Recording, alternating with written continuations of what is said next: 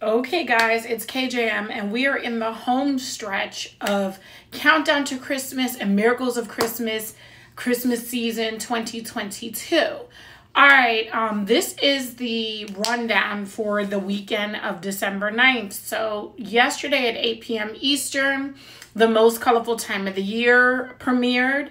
I will do a review for that right behind this.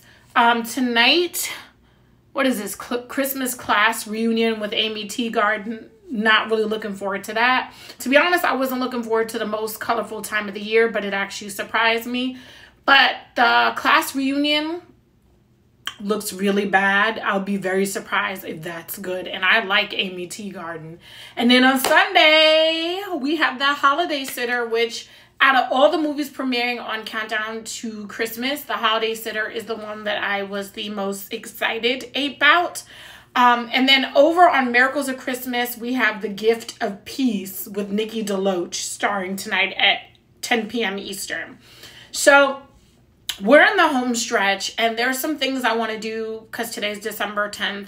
And I wanted to let you guys know, in case you're just tuning in to Countdown to Christmas and Miracles of Christmas, like give y'all some movies that you may have missed or may not have been advertised as much. So after you watch the review for The Most Colorful Time of the Year, keep going because I've lined up, I think, 12 movies on Countdown to Christmas for the 2022 season and 4 for Miracles of Christmas for the 2022 season that you guys may have missed that are must see, and they may not have been advertised well, so I'm gonna try to go over that as well. I'm kind of bad with names, and now that's a lot of movies to have to talk about in a short amount of time, but I'm going to try to do it. All right, so once again, this is what the weekend is looking like.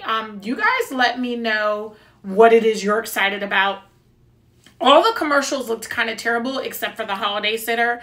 And Megan and I have already started reading the Facebook comments for The Holiday Sitter. And unfortunately, I've taken a break on reading, you know, negative, racist, or homophobic comments. But people have already started making those nasty homophobic comments under, you know, the post for this movie.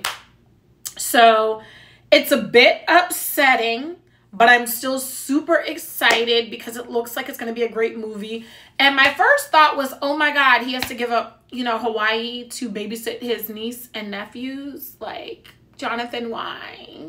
Why? All right, guys, on to my next review. And you guys tell me what you're looking forward to this weekend.